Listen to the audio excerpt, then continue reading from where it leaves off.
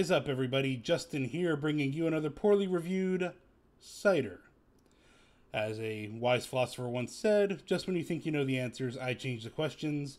And in that spirit, I bring you from Wyndridge Farm in Dallastown, Pennsylvania. Go Wildcats. Crafty Cranberry Hard Apple Cider.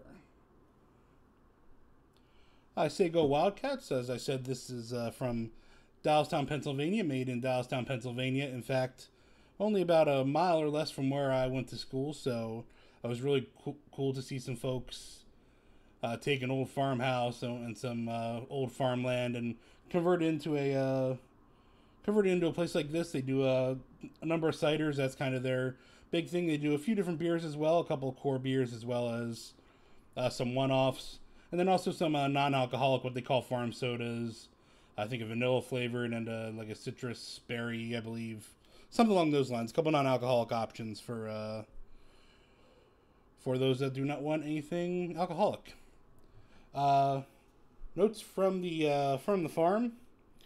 From the windswept hills of Pennsylvania comes a farm-crafted cranberry apple hard cider. Wyndridge Farm's Crafty Cranberry Cider is a more sophisticated beverage crafted in a traditional champagne style, leaving out excessive amounts of extra candy-like sweeteners that other ciders add. We believe in keeping it simple by using locally pressed apples, yeast, and real cranberry juice. The result is a fresh, clean cranberry apple cider. And it is 5.5% ABV. Apples are big in York County of Pennsylvania. And this is highly effervescent. Plenty of bubbles. Again, I guess in that champagne style, so plenty of bubbles early on. And it kind of has a bit of a reddish champagne hue to it.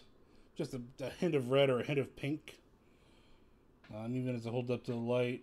Of course, no head once the initial carbonation disappeared. But I see plenty of bubbles coming to the surface. So, as I said, very much a champagne style of drink. Let's try it.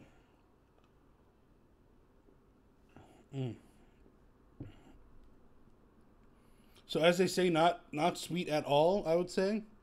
Very much natural flavors of the fruit used.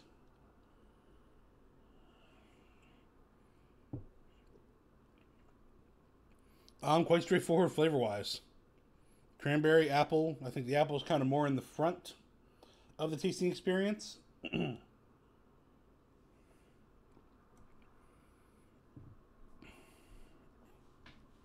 Yeah, really the front's more kind of a little bit neutral. And you kind of get the apples a third to halfway through the drinking experience. And the cranberry is kind of in the back, and it also is what lingers a little bit.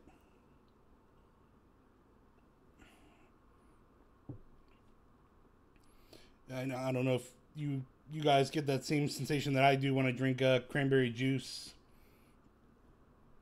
Where it all just kind of sticks in the back of your throat, and the back of your throat kind of gets a little bit phlegmy.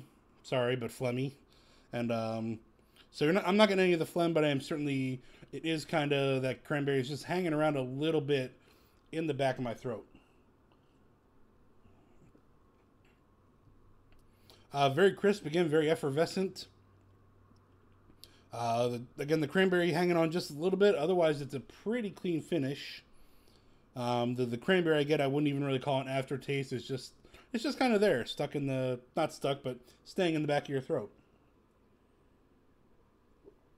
Now that I've had a few sips of it, I'm getting used to the lack of sweetness. It was a little bit of a surprise initially, but I've gotten over that, and it's really nice. Nice natural fruits. Again, as I believe I said, apples, big in York County of Pennsylvania.